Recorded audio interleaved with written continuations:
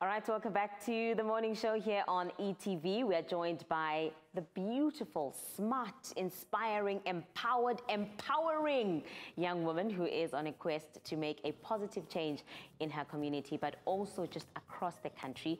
The current Miss Soweto, Ludina Ngwenya, is the ultimate beauty with brains, and she's here with us today to chat about how she is encouraging young women and girls to embrace who they are by being their true, authentic selves. Really looking forward to this conversation. Ludina Ngwenya, welcome to the morning show. Good morning. Thank you so much for gracing us with your presence. We appreciate it. I mean, at the end of last year, it was in November when you were crowned the new Miss Soweto. This is really a huge role, and a lot of, formidable young women from the township really, want to have a go at this particular title. How did it feel? How does it feel even now? I mean, it's only been, 2 months? How does it feel to wear the crown of Miss Soweto? It actually feels so amazing. I sometimes still have to just pinch myself. Okay, you are Miss Soweto, you actually did get the crown. You will inspire people, because that's what I've always wanted to do, and just make young girls and women believe in themselves, because that's what I had to do. I had to believe in myself a lot. I had to push myself.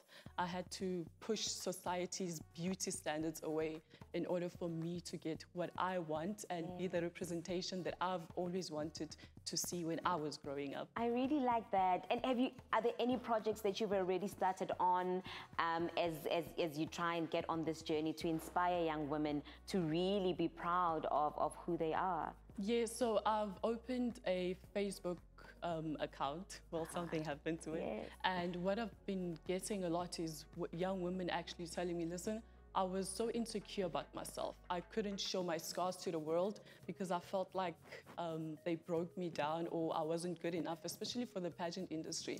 So you really inspired me. One message that really touched me was one girl who sent me a message, and she said to me, I wore a skirt for the first time. So for the first time, I was able to get into society without being ashamed of my scars, or thinking that they're ugly just because of you. And that really, really touches my heart, because I know exactly what it feels like. Oh my gosh, that is so beautiful. And I suppose when you get those kinds of responses, it is also very reassuring for you, Guti, you are actually on the right track. It really is, because I always felt like I was alone. Because I feel like when you grow up with a visible difference, you don't get to see many other people.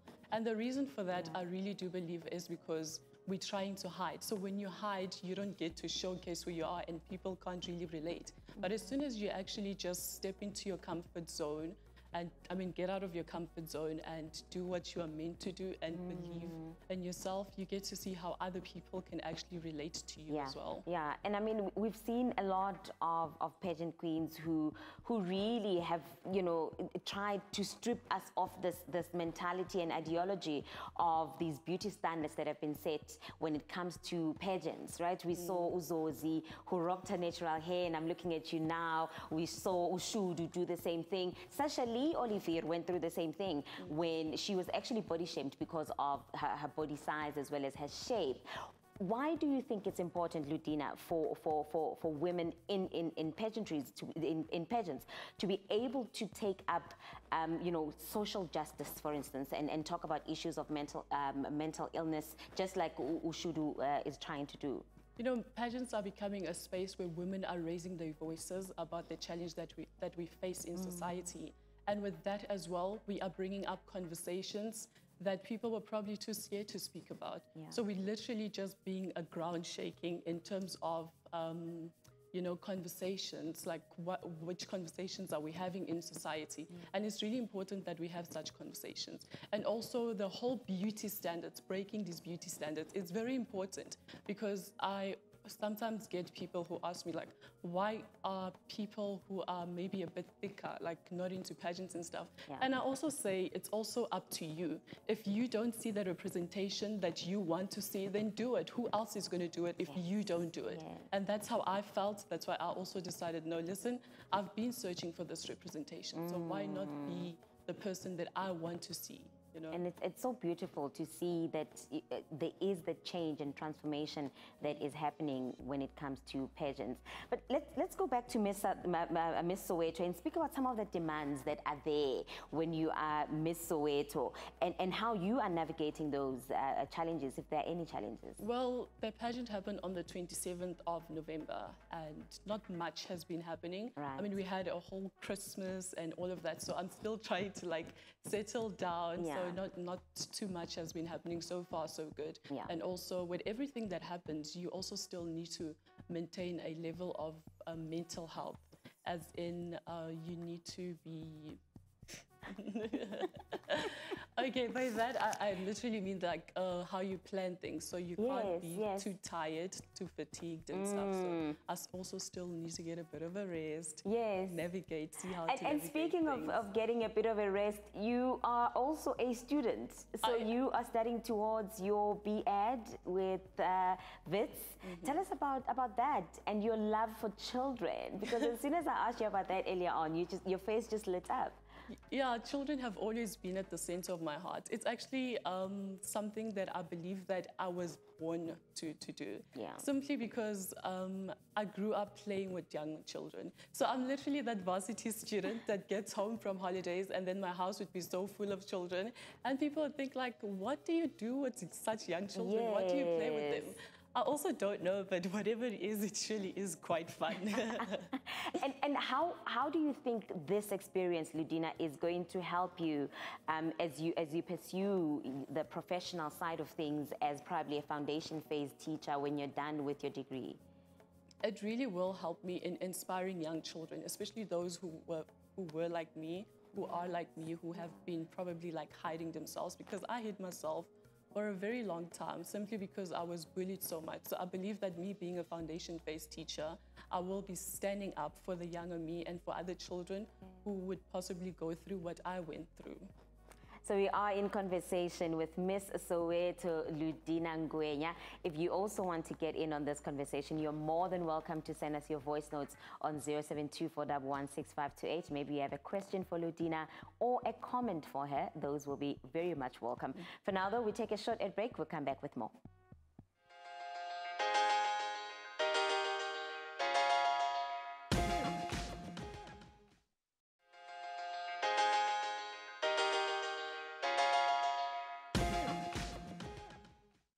Ladies and gentlemen, the winner of the 42nd annual Miss Soweto pageant goes to Ludina Ngwenya.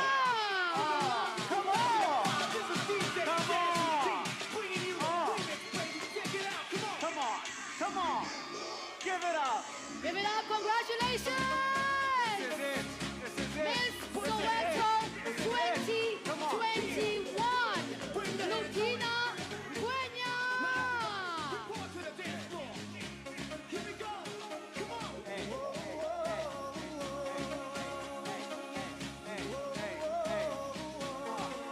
Congratulations, Ludina. Oh, what a beautiful, beautiful moment. Ludina, take us back to that moment when you heard your name being announced as the 42nd Miss Soweto. What went through your mind? How were you feeling? I was so excited. It was all the months of hard work. I mean, Miss Soweto with the White Star brand, they do so much for the girls. I mean, each girl, I do believe that we all came out with something that we can use in the future. It's about celebrating beauty, grace, and determination. And one thing that I really love is how White Star and the Miss Soweto platform was able to actually make my dreams come true. Because one of my biggest dreams was to build my mama house. And that's so I've been beautiful. managing to do that, and it really warms my heart.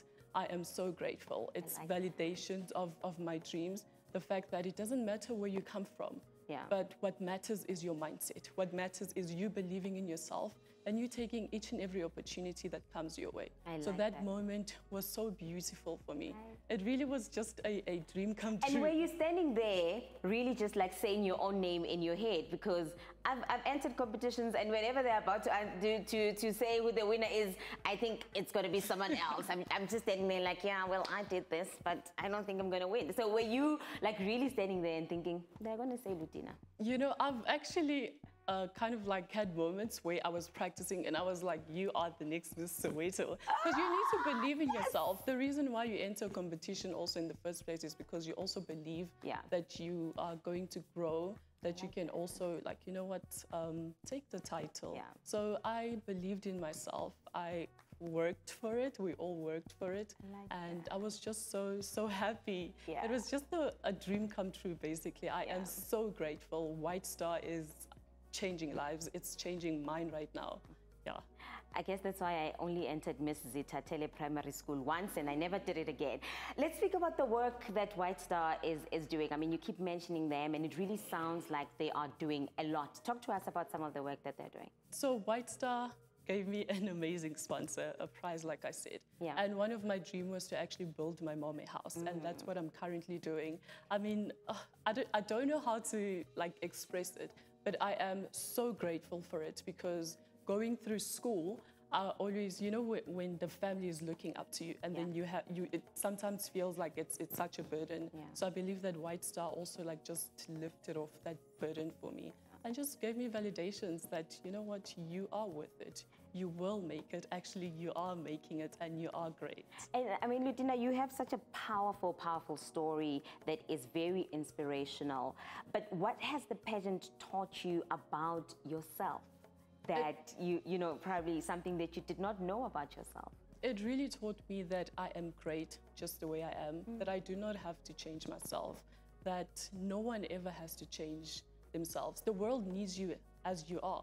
And when you come to the world as your authentic self, you are able to inspire other people. Other people are able to relate to you. I mean, coming from a township, and so coming from a township, it's just validations. It doesn't matter where you come from. What matters is your mindset. What matters is your goal and how you achieve them. I like that. How has your community received you, Ludina? I mean, you know, you keep referring to the township as well. How have they received you? You are from Meadowlands. Gunjan? You know what? It has been absolutely great. So it's like you just brought a win for the community. Appreciation, lots of love. My family is like so happy. My grandmother, oh my word, she is so proud. She tells me how proud she is of me.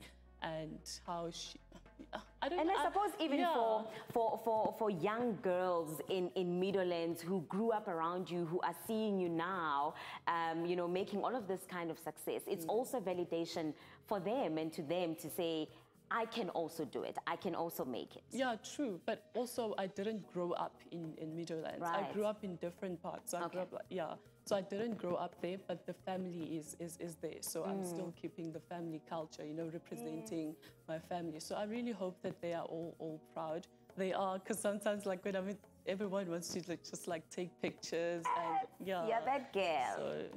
Right, so Ludina, we've also asked our viewers to get in on the conversation. Maybe they have some questions for you, maybe some comments. Are you ready for those? Yes. All right, let's listen to some of your voice notes.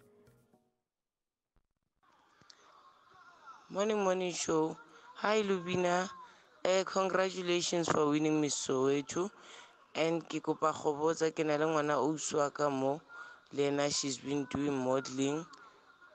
Ke etsa jwang gore ke kgone go mo thola gore a kgone go kenela di pageant like wena. Thank you. So that's a question, and she's saying she has her sister's child, I think, who also wants to go into modeling. What advice would you have for them? How can they help her to get into pageantry? You know, it's really to believe in yourself. Take every opportunity that comes your way. And I've been getting that question a lot. So I am planning on actually having a workshop where we're going to talk all things pageantry. Because another thing, especially with modeling, is it's not always about talking, it's also about doing it. So people ask me, how do you get into the fashion industry? Well, it's not really about the talking, it's about how you're going to walk. So I'm planning a workshop that's going to answer all of that, and where I'll also be imparting some of the skills that I have learned over the years. Because believe it or not, I've done it all by myself. So it's not like I was trained through an agency or anything, it's just I've been like self-taught. Right. Yeah. Ludina, where do we find you? How do we follow your work? If you want to see what you're involved in, maybe there's some people from Soweto, other townships who also, you know, want to get in on some of the work that you're doing. Where do we find you? My Instagram handle is Ludina Ngwenya @_. Yeah, sorry.